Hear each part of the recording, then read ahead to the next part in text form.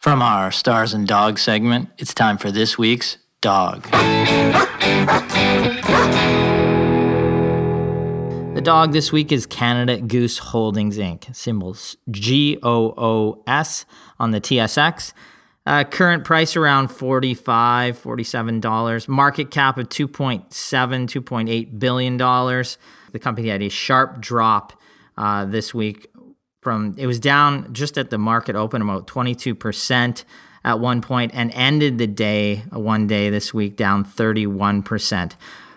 What does the company do? Of course, Goose is a Canadian-based company which designs, manufactures, distributes retail premium outerwear for men, women, and children. Now, what is driving the downward movement in the stock? The company released its fiscal 2019 results this week. This past year, revenue was up 40% to $830 million. Net income was up 49% to $143 million.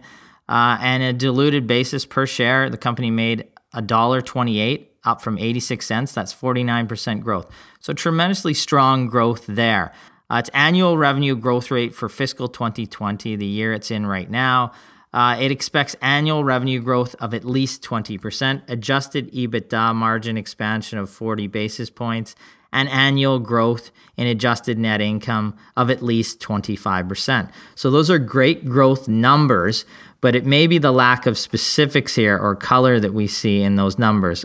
Companies in Canada Goose position can be susceptible to slight misses in investor expectations, which can lead to significant drops in their share price. Canada Goose appears to be a great company with consistent, strong growth and a very solid balance sheet and a solid outlook going forward.